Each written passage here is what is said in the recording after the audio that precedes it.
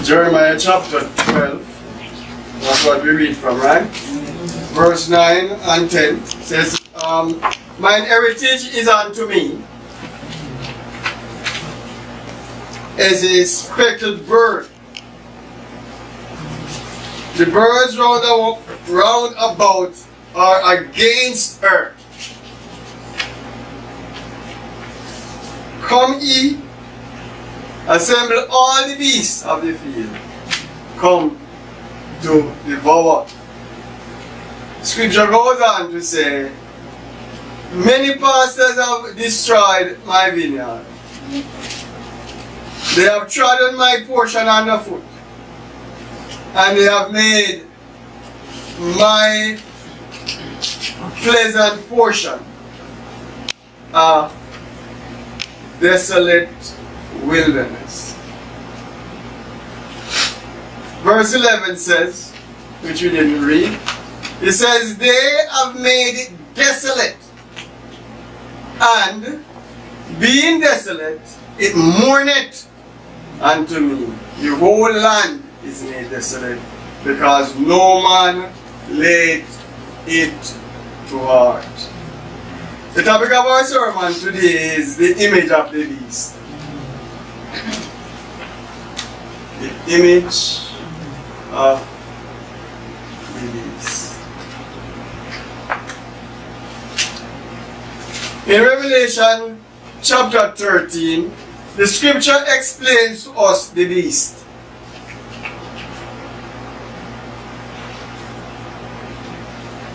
The opening text of same Revelation 13 tells us the actual origin of this beast. But oftentimes it is conflicting because of fear. Because it points to an entity that has ravaged those who oppose or speak about the evil committed. I actually want to step back a little in order for us to understand what Revelation 13 is saying. We must realize that chapter 12 is the foundation of what is being said in 13. History have laid out the sins of this entity, which became an establishment and the agitator of one world order. And a title called Globalism. This we know quite well. The explanation of 2300 days, which became 2300 years, gives the account and the fulfillment of a deadly wound. To this entity, many of us want to forget the prophetic layout of faith and thereby forget the third angel message of Revelation 14 and verse 9. I'm tempted here to say that what I'm doing now is lay out the groundwork for our Bible study this evening. And those of us who stay back, we will actually get more deeper into it. Amen? So, those of us who understand a little about preaching, and I don't understand much, will realize exactly what will happen at our Bible studies. We can ask a question, put your input, and we help one another. Revelation 14 and verse 9 brings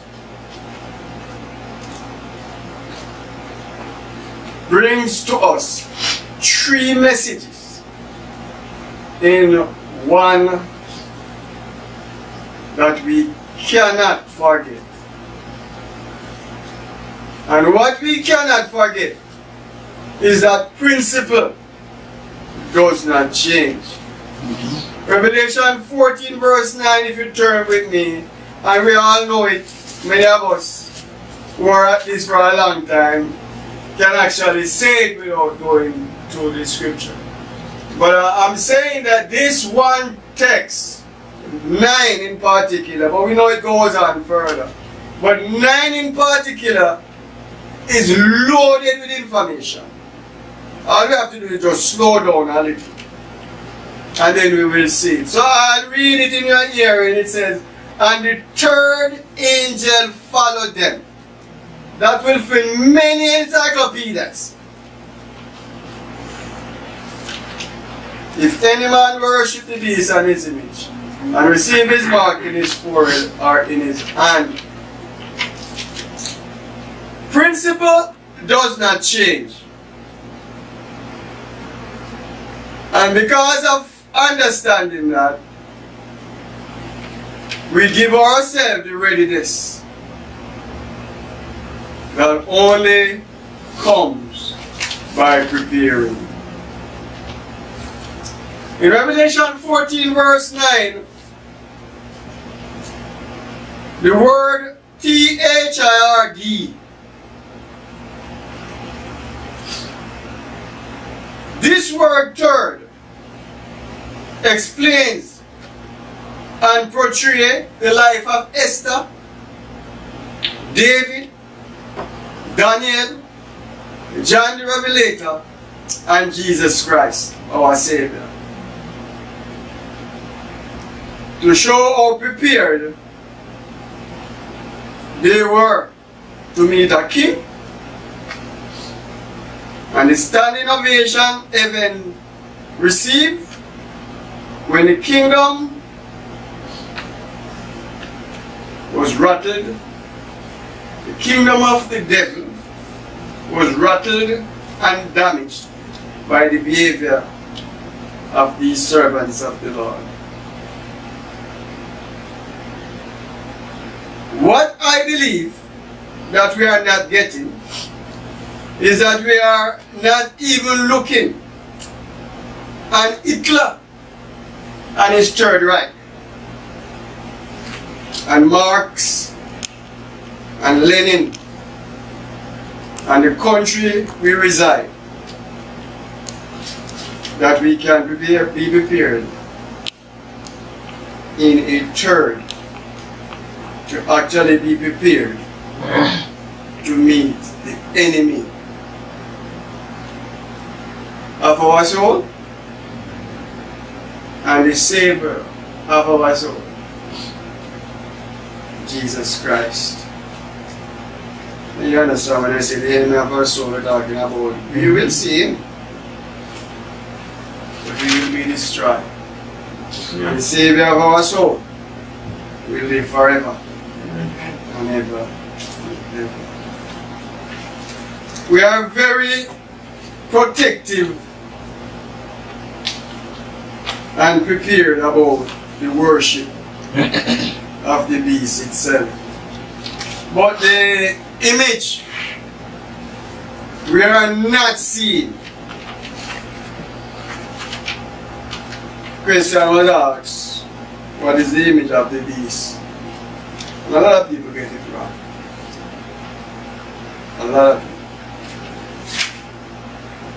We are not seeing, we are not understanding the image of the beast. Neither the mark. But I'm not here today to tell you about the mark. We are just here to talk about the image of the beast. I gave you a printout. This is taken from the website of Ellen G. White Estate. They put it out.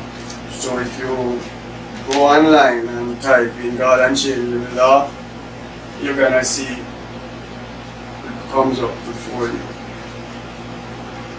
So, and the handout that we have, this paper that I give you, I'm gonna go through it now. But I didn't give Clover in his side, if you gotta come probably, or Clover go sit beside your son. He's a monitoring the camera, so if not, we'll be able to move up and down. You said, what it is? What is the image of the beast? And so the information is before you, and I don't want to deviate at no time from what is before you. So how is it to be formed? So we have two things that before us now. The image of the beast and how this image was being formed. In short, because you have it before you, the understanding is that the church, the power of the church, or the church power, will use the government's power to penalize its people. That's basically what is the image of the beast. Oh, what's that for? But it's everything is right before you, right there. It says the image is made by two horned beasts and is an image to the beast. I don't know if you understand this yet, but we have Republican and Democrat. That's the understanding I received. But now we realize that something was under the shadows and it's beginning to come to light now. Democracy is actually socialism, and because of socialism it's communism. This is what this country has been for a long time. Talk about Hitler, talk about Marx, and we talk about Lenin. And as soon as your eyes are open to this, the devil wants to kill you. And so you have to protect yourself by prayer, a daily study of the Bible, and obedience to His Word. I cannot stress this enough. Obedience to His Word. In all thy ways acknowledge the Lord, and He will direct your path. And if you are going one way and the Lord is going the other way, you know what's going to happen. Sickness, galore. Sorry for that push. My local explanation. And this is not on the paper, but I'm just impressed to say it because it happened to me. For years, I was a very revengeful individual. I ran away from my country because I didn't want to go to West Indies College. Didn't like the vegetarian food. I went to one of Jamaica's best high school, Willardine High School. I guarantee you have been a pass or whatever you want as long as you graduate fourth form. But I was very revengeful. And it started by one night I disobeyed my father.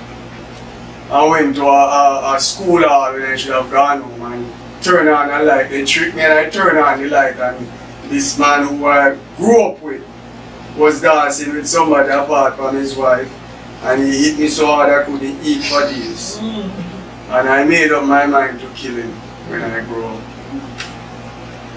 And I could not grow. You get that part? I could not grow. It was so serious that I became a cop. And when I encountered him, they tell me I couldn't draw my gun because he was a friend of the inspector. And I think I cried that day because I got my opportunity and I don't know how I would catch him again. Well, I didn't catch him in Jamaica, but I came here in America. I saw him driving where we were going opposite direction, and I almost killed myself at Colfax and Springfield Boulevard because I decided I was going to crash my car into him and just finish him. But he never worked either. He escaped me, and by the time I reached home, my father and everybody who knew me and knew me was calling me, begging me to stop it. And that day I listened to my father. And from then I began to grow.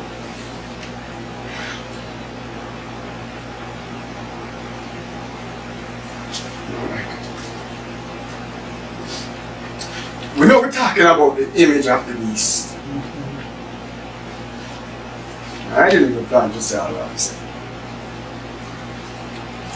But it grows. It grows from something of disobedience into something that you can't handle. Because that's how the devil is. They want me to kill this man and end up out in jail now. Some people already both of us would get out. Probably they would have hanged or something. And this is what faces us, the image of the beast, we will not really understand. And because we reach this point, we not understand, we just can't grow. Faith, in faith we become faithless, in hope we become hopeless, and you could go on and on and on and on and on. When you understand the image of the beast, the devil will intensify his thing to kill you.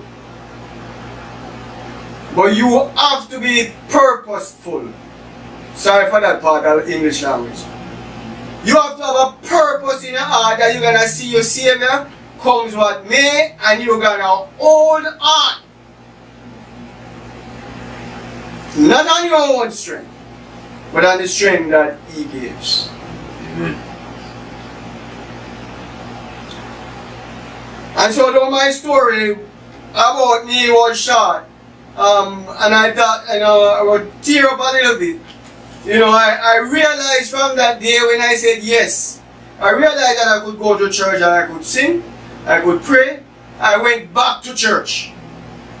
And I become a mouthpiece for God. That even the pastor never liked me. They wonder where I get this thing from. But other than forget where I was trained and where I went to school anyway. And they actually forget about my parents and the men who preach and teach me as I grow. And so today it is a glorious blossoming for me. I don't take no foolishness still. And my wife often sometimes say that I still have the police in me. And I often say to her, God sent me there for a reason. Because that's why I'm a no-nonsense person. I believe in Christ. And I know what He says, He means that exactly what He says. No diversion to the word of God. God, there's a way that seemeth right unto a man. But the end thereof are the ways of death. Yes. And who want to really die? Right? So in continuing the reading, it says, it is also called an image of the beast. Then to learn what the image is like and how it is to be formed, we must study the characteristics of the beast itself, which is the papacy. I'm not going to read this whole thing, I'm going to really cut it short. But we have to understand that the Vatican is where all laws are formed. In a place that is called the Holy See. Within. And nobody who is a citizen of the Vatican is born there. None. You're hired and then you become a citizen. Why are you? Well, you know the answer. That is the Pope. And it goes on and says, when the Holy Church became corrupted by departing from the simplicity of the gospel and accepting Eden rites and customs, she lost the spirit and power of God. I want to really say this again. Because this is what we are saying here. That's why people jump all over us and say there is no power in the church. But you can't blame them. Because they're not seeing it. They are not seeing the power and spirit of God within the walls of our church. Because I think it's in 2 Corinthians 11 verse 3. Paul even himself cried out about through the simplicity in Christ. Adam and Eve, or Eve, they get messed up. And he said, if you unless we acknowledge this and understand this, the same thing gonna become of us too. There's a simplicity in the gospel, just trust and obey. Because really there is no other way. So he said when the early church became corrupted by departing from the simplicity of the gospel. And as we said this morning, because of phrenology, psychology and certain intensified philosophy, the gospel is not being preached anymore. Our forefathers did tell us that where the gospel is not being preached is not a church. I wonder if you hear me. Amen. Many of us, we go and we sing and we pray and we think we worship. But where was your focus when the singing was going on? But could you be focused anyhow? Couldn't be focused. By accepting heathen rites and custom, she lost the spirit and power of God. Long before Constantine, he just finished what he had was to do. And in order to control the conscience of the people, she sought the support of the secular power. Nice word. Secular. The result was the papacy.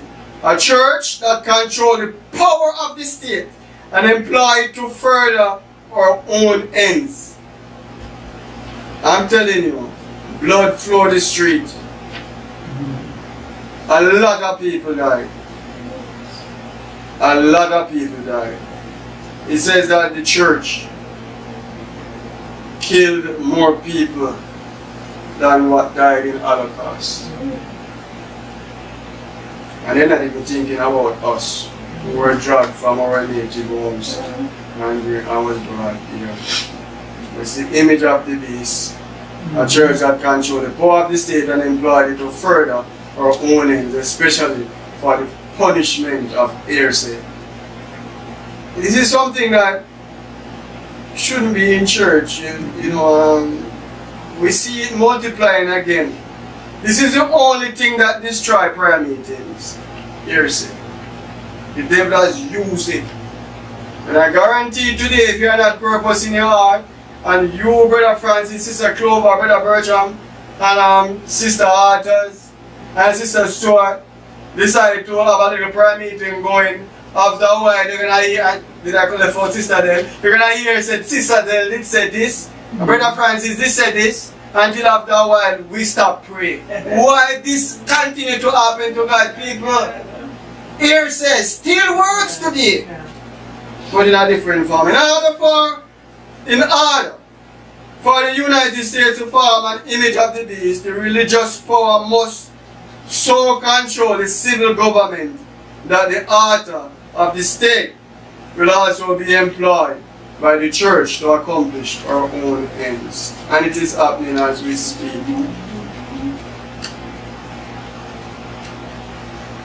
In 2 Timothy 2:15 to 20, something is said, which I think it should be national attention. 2 Timothy 2 verse 15. I'm going to read it in your hearing. I will stop in a little while. Then when we come back, we will go through it. 2 Timothy 2 verse 15. And I want you to really understand something here today. We are not diverting from the topic by reading this. It says, study to show thyself approved unto God.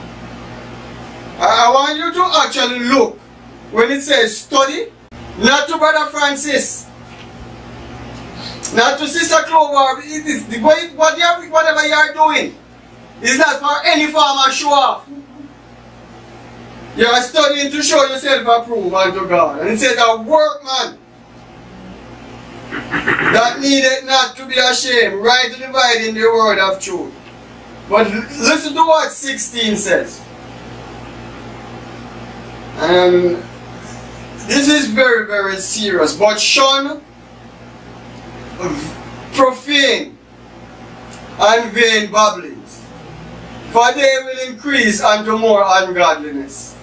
Many times we are in conversation and we want to be diplomatic. We want to be the person's friend. But you can be the leader. Bring it back to where you want it. Vain babblings, profane And it's gonna increase to more. Right before me, he says ungodliness. And it even get more terrible in 17. He says, and their word will eat as though they conquer. And it gives of two persons, Hymenaeus and Philetus. You know, are we really Hymenaeus and Philetus, or are we children of the king? But we have to behave as children of the king. I learned that the word that canker is a worm that you can't see with your own eye. And canker is what? Eat steel, eat metal. So when we involve in vain babblings, that's what we are doing to our soul. It's worse than cancer. And it is very frightening too. Because if this thing begins to eat you, when they diagnose you, they're not going to diagnose you as a person with cancer. And I said, right, cancer. They're going to say you have cancer. But could it be disobedience eating your entire body out? Have we ever talked about that?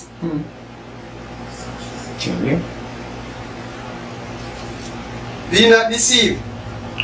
God is not mocked. And whatsoever you sow, shall also reap. But the high point brings us out to individuality. Thyself. In the scripture we read, thyself. Yourself must do it to be approved unto God. Saying, you do not have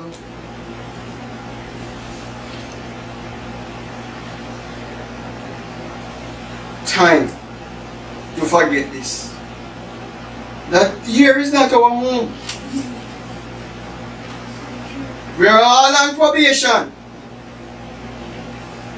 And we need to understand that God is not joking.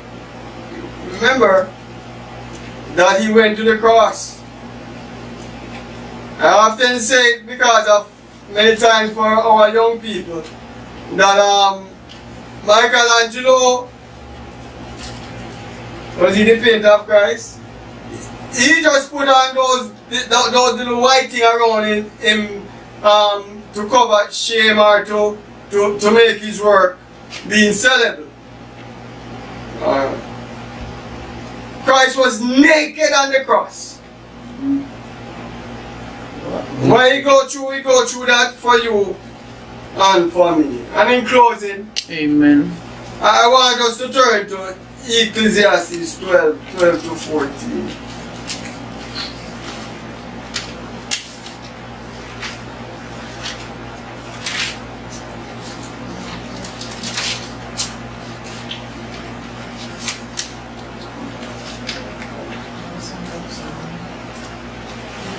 I mentioned verse 12, which many times is being overlooked. It says, and further by these, my son, be admonished of making many books, there is no end. And much study is a weariness of the flesh. He didn't say you shouldn't study, amen? He just said much study in a weary of it. I remember at one time, you know, my wife thought that something was wrong with me because I couldn't sleep, sister, there at night. I couldn't find it in me to sleep. I had was to know. You know, when I was to have gone through some college study and I've made good headway in high school, realize that you just can't feel. So listen, if anything, let the teacher wake up in class. Because I must pass. You do that for yourself. Why are you doing the same thing for Christ? This is not talking about everlasting life. We're not talking about living to... Oh, how old is your father? 92. We live long, man. That's nothing compared to what we will receive. if we obey and do the word of God. Amen. So listen to what the scripture says. And I know you know it. But that's why the Spirit of God drive me here to ask us to actually listen and look closely to what's happening here. The story of Solomon is not a nice one, you know. For those of us who get into it. Because he leaned into his own understanding. What a God. And he was doing some stuff. Really, that when you begin to read it, so you was the wisest man and behaving like this. Solomon turned from God. I want you to know that. In one part we read that he become, well, this is my understanding, okay? He become effeminate. He became a faggot. Sorry for my broken language. But I hope you get me. I want to drive it home. Because this is not said in regular church settings. But let's go back here. Let's go back here. He said, let us hear the conclusion of the whole matter. Very good. This is the conclusion of the whole matter. In churches today, they tell you you cannot fear God and worship Him. That's a lie and a deception. All the prophets at some time fall down. The angel grabbed them up and said, no, you don't even see the right person yet. The scripture says, fear God and give glory to Him. And it says, the fear of the Lord tendeth to life. Yes. And when you have this, you will never be visited with evil. Proverbs 19 and verse 23. Fear God and keep His commandments. You know, I am very, very probably, and there are people better than me. I am. And I thank God for working on me.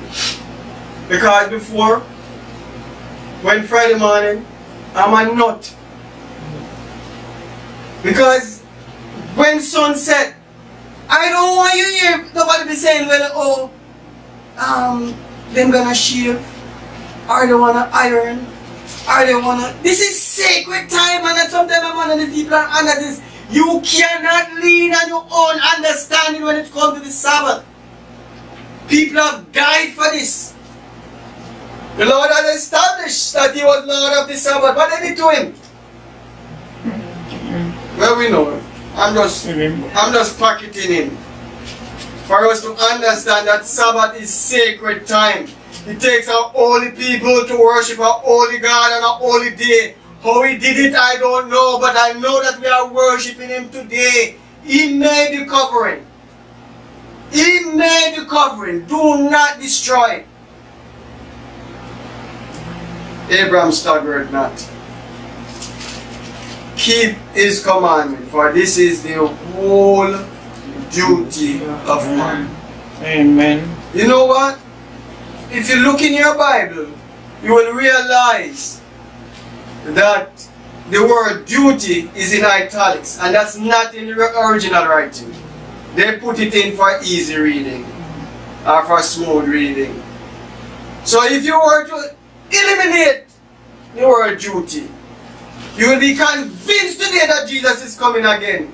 And we must know a lot about the image of the beast that we can understand which will appear. It says, let us hear the conclusion of the whole matter. Fear God and keep His commandment, for this is the whole man. Duty. No duty now. This is the whole man. Because since this is not in the original writing, let's go back. They put duty for, and it is, they put duty for smooth reading. So let's eliminate the smooth reading and go to the tough, the hard part. So for God shall bring, this part is dangerous too, but I'm closing. For God shall bring every work into judgment. Nothing escapes His eyes. Nothing. So if it take us to tell somebody that we're sorry, then let us do it. Some people even hold grudge. And when the person dead, you still holding, you're holding grudge. You got to be out of your mind. You got to For God shall bring every work into judgment. Amen? And every secret thing, whether it be good or whether it be evil. I pray today that we make it to be the good. May God bless us as we prepare our hearts to continue to worship Him through this day, and that we will bring forth fruit. Amen.